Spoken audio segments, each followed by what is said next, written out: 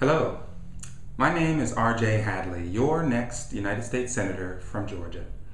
And for nearly 11 months now, I have traveled the state talking to you about job creation, small business success, and education. These are three vital areas that we must focus on to move our state forward, move our nation forward. But I had to take a moment to comment on the incumbent, Senator Isakson's shameful vote last week to stop unemployment benefits. This will affect nearly 250,000 Georgians, and it's really unexcusable. Now, he says that he's concerned about the uncontrolled spending. He says that he wants to promote small business to lead us to the economic recovery. I find that interesting.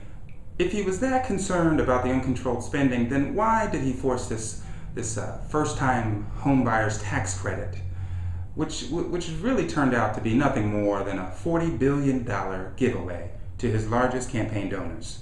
It hasn't helped the housing market, as we saw in a report last week, and some are saying it may have even reinflated the housing bubble. If he's in support of small business, then why does he stand ready to block the Small Business Lending Fund Act, which was promoted to help open up the credit lifelines that our small business men and women need to succeed?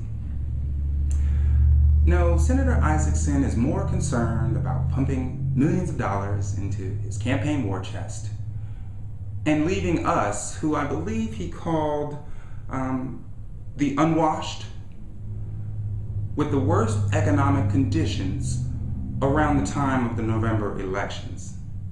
Then he can conveniently point to someone else to blame for the mess that most will say were created on his watch. He doesn't care about the thousands of Georgians who will lose their unemployment benefits each week. He doesn't care that the vote the no vote that he gave last week will actually affect $370 million in state aid that Georgia was relying on to balance our budget. You know, I told you guys at the beginning of this campaign that this race is not going to be about the left and the right and liberal and conservative. I'm telling you, this race it's a battle between the haves and the have-nots. It's a battle to get true representation for the middle class and the working poor over the corporate elites and the political insiders. And it's a battle that we must and we will win. But I need your help.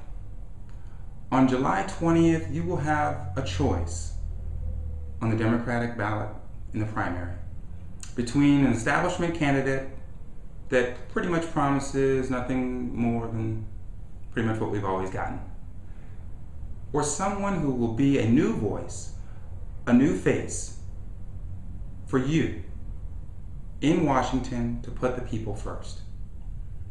Find me online at voterj.com and let's have a discussion about how we can move this state forward and move our country forward. I look forward to it. Thank you, and have a good evening.